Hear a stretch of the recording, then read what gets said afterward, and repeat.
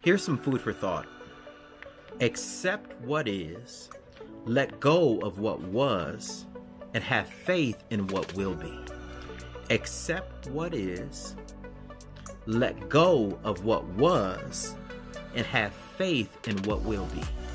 When you accept what is, you might not necessarily like what is, but you accept what is. You accept it as, this is my reality right now. This is my experience. This is my cup right now. This is where God has me right now. And I can bloom where I'm planted. So the next level in accepting is actually taking responsibility for what is. That's the hard one. If you can take responsibility for what is, you can take responsibility for what will be. The next step is let go of what was. When you let go of what was, you're able to say, you know what? I wish it would have been that way. I wish this would have happened. This could have happened. It would have been great if it happened this way. You know what? I'm sorry that it happened that way, but I let go of what was. I can't do anything about it. I'm living in the present right now, and I have to focus in the present so that way I can alter my future. So this is letting go of what was. Lastly, have faith in what will be.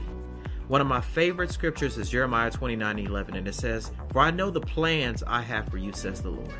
Plans to prosper you and not to harm you. Plans to give you hope in a future." You basically have faith that God is ordering your steps. And if God is ordering your steps, even though it might be a misstep, He's still taking you to a better place. He's taking you to the next level. He's taking you to greener pastures. Remember, your shepherd is always going to lead you into green pastures. Remember, your shepherd is always going to lead you beside still waters. So I'm going to say it again. Accept what is, let go of what was, and have faith in what will be. Because ultimately, you don't know what tomorrow holds, but you know who holds tomorrow. Thank you guys for watching this video.